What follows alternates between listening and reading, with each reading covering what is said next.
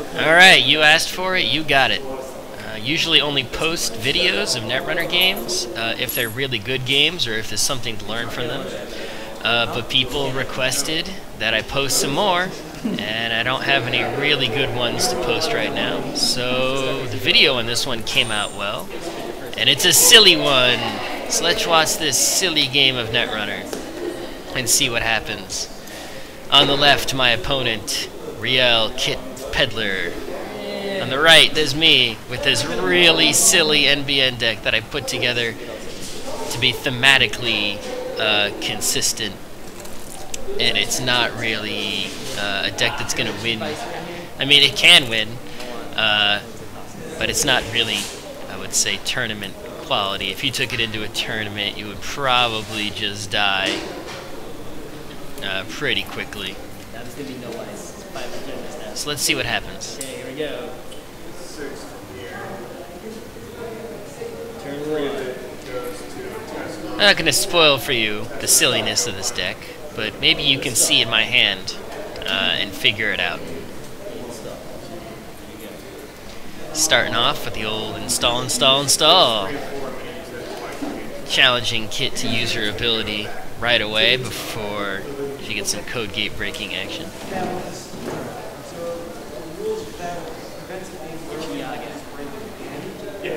Will you run that unrezzed card? Sure gamble. That'll get you some money.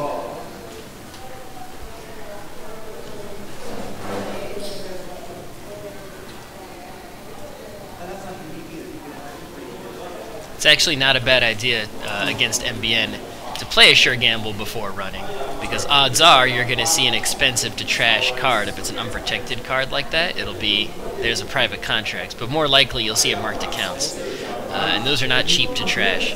So if you're not Wizard and the Corp, especially NBN, installs an unrezzed, undefended card on turn 1, don't run it on the first click. Get some money first, and then run it. That way you can trash it. Don't lose a click that way. He chose not to spend his credits trashing it. Not the worst move. Pretty weird. Not like. He could trash it, say, after I res it and spend my 3 credits on it.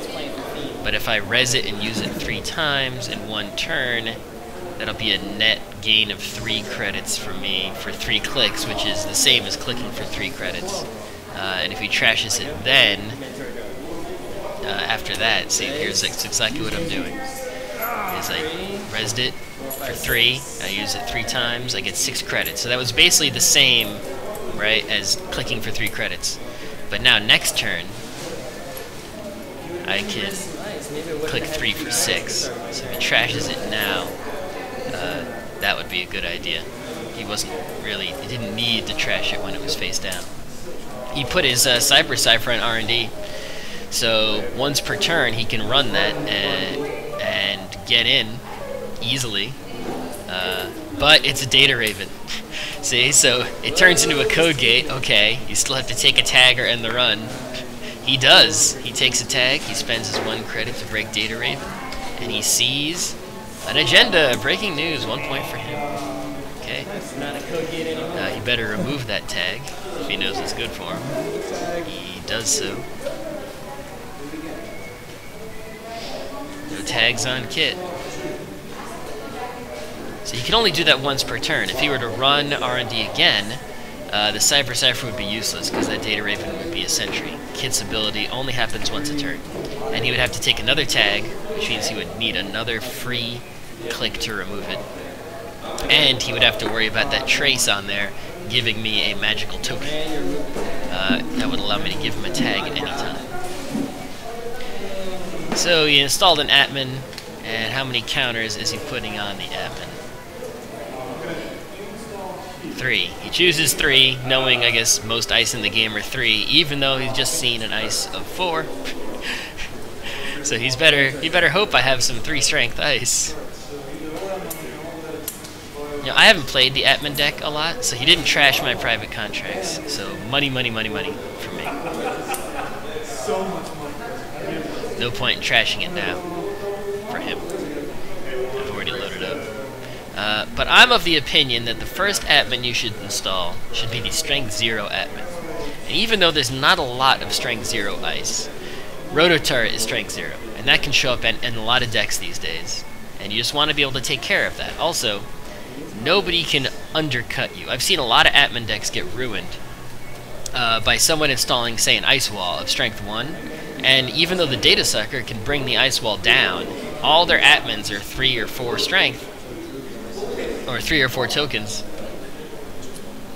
So they can't break the Ice Wall, even because the Data Sucker only decreases the ice. It can't decrease the admin. Atman, however you want to pronounce it. Atman. So, alright, here we go. Setting up a little server here to challenge him and his 3 strength Atman in his Cyber Cipher that is aimed at the wrong server. This is a nasty data rip, by the way. He has a daily cast going, if you didn't notice, to get some money, but that's going to take a while, which is why I challenge him, right? If someone installs daily cast, they're down on money that turn. So, especially when his credits are so low, what does he have over there, 2 or 3, right? If he just installed daily cast, that's a good turn to install something and say, run this. You just put your money into the long haul, right? You're not going to get your profit back for another turn or two.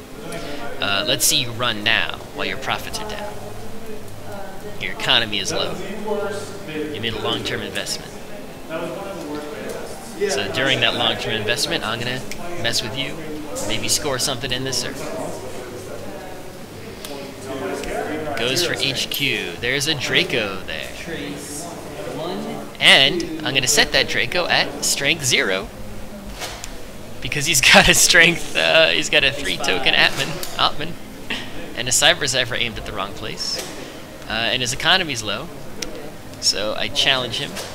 The Draco not only ends the run, keeping him out of my hand, but gives him a tag. So now he's got to remove that. Or make his economy even lower. He does remove it. Really, I just love giving the runner a tag that they feel they have to remove, even if I can't capitalize on it with a closed accounts or scores or anything like that, because, or even trashing a resource, because they spend a click and 2 credits. It's like, you think of Enigma. Enigma is click and the run. You lose a click and the end the run. Data Pike, lose 2 credits and the run. Draco is take a tag and end the run. Assuming they remove the tag, that means that they have to spend a click and 2 credits and end the run. Totally awesome. So on my turn, I installed, rezzed, filled the marked accounts, and did a non-mandatory draw, saying, hey, come trash this, Mr. Poor. Drain some more of your money so you can't afford to run other things that matter. Or I'm going to keep my economy up. He plays a sure gamble, so he's sort of back in the money, at least temporarily. And he runs R&D. And then I res my dedicated response team. So the timing of this works like this. He runs R&D. He says he's taking the tag. He takes the tag. He's behind the data raven. He has one last chance to jack out. If he says, no, I'm not jacking out, I am accessing, then that means he can't back out. And I have one last chance to res cards. That's when I res dedicated response team. Dedicated response team says, if at the end of a successful run, the runner has a tag, they take 2 meat damage. So he took the tag from the data raven, and then he ended the successful run, so we got 2 meat damage. Pew pew pew pew! So basically, now that this is rezzed on the table, if his only choice is to run and trash the dedicated response team. Until he does that, so he must do that. If he does not do that, then every time he runs through that data raven, he is going to take 2 meat damage, which is not sustainable, period, for any runner. He could, see, he's going to go try and fix it now. And there's a TMI. So what I do here is I set the trace on the TMI. I forget what math I did, but I set it such that if he pays to beat that trace, he will not have enough credits left to trash the dedicated response team. So the TMI will derez. I won't try to res it again. He'll get through, and then he won't be able to trash the dedicated response team because his money will be gone.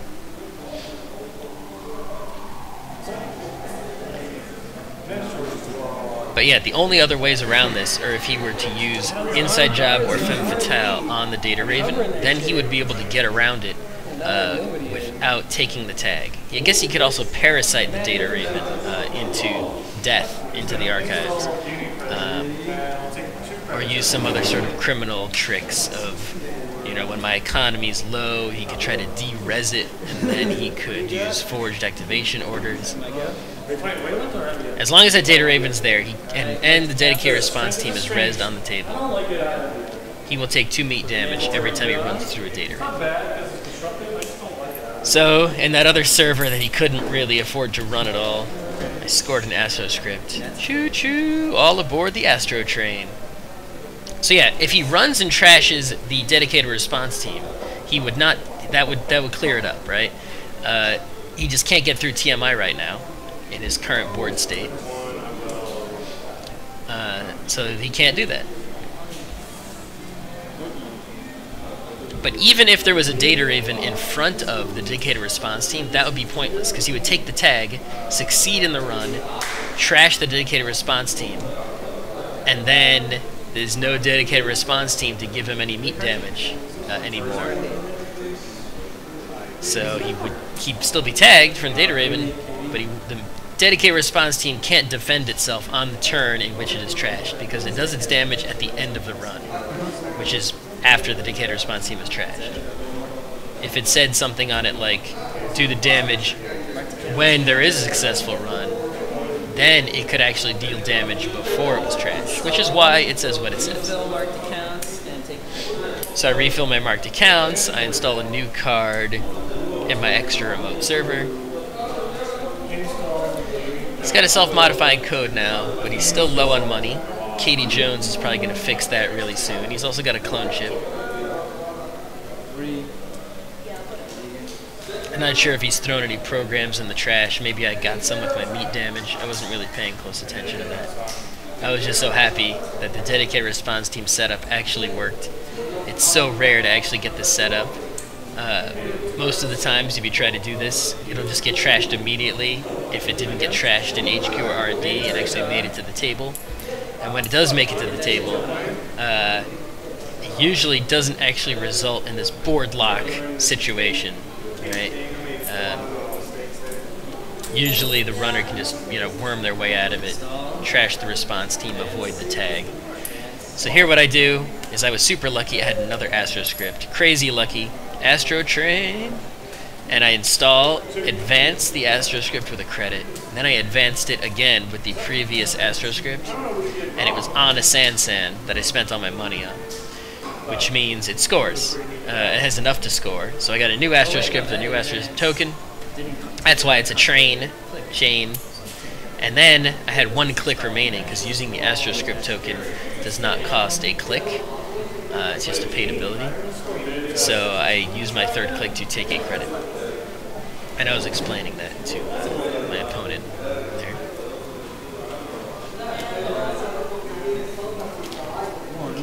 He empties Katie Jones, now he's got money.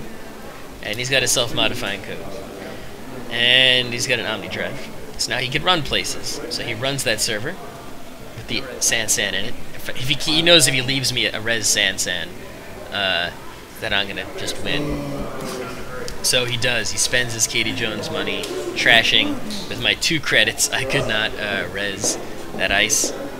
If it was a Data Raven, though, he would have had to take 2 meat damage if he wanted to trash that Sansan on that run, which would have been hilarious. But I couldn't even res it if it was a Data Raven, because that costs 4 credits, and I have 2. I guess it could have been a Hunter for 1 credit, or a Drake, but it wasn't.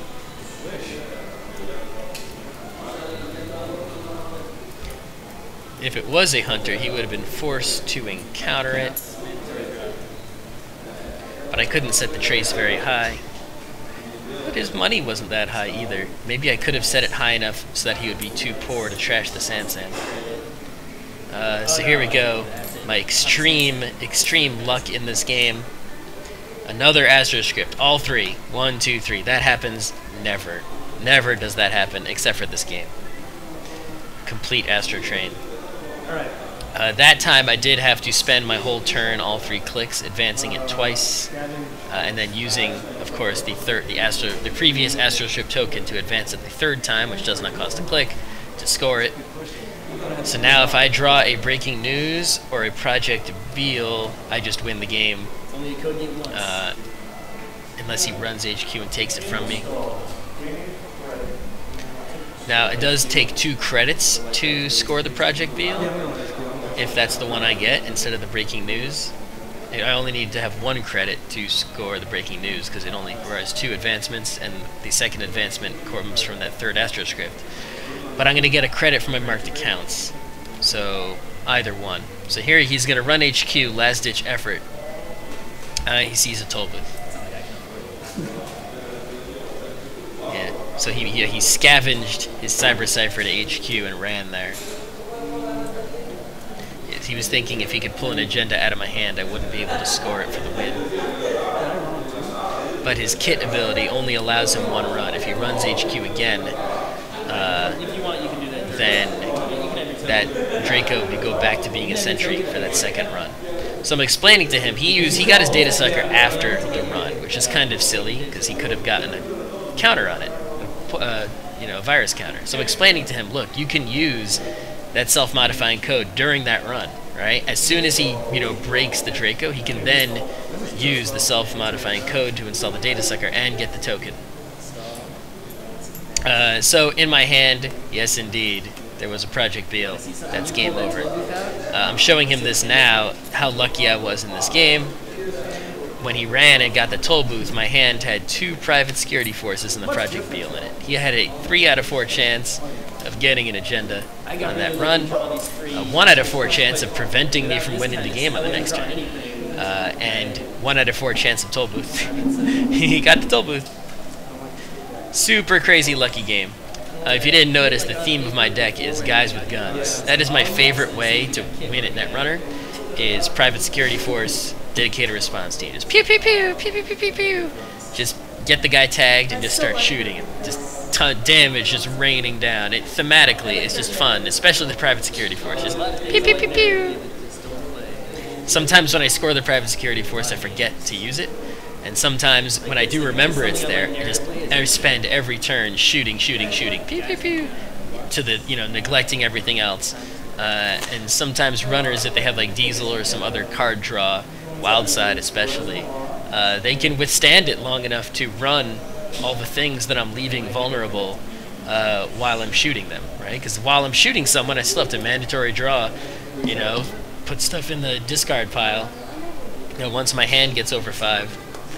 And of course the deck, the only influence is 3 snares and 3 response teams, right? Snare is the ultimate combo with response team, because they'll make a run, they'll think it's safe. This dedicated response team, but there's no Data Raven, they didn't get a tag, and if they hit a snare, boom, that gives them the tag, then the run's over. So the snare gave them 3 damage, and the response team gives them 2 more. That could kill him. It very well could kill him. I hope you enjoyed this silly game of Netrunner. You won't see too many like this one. Have a good one.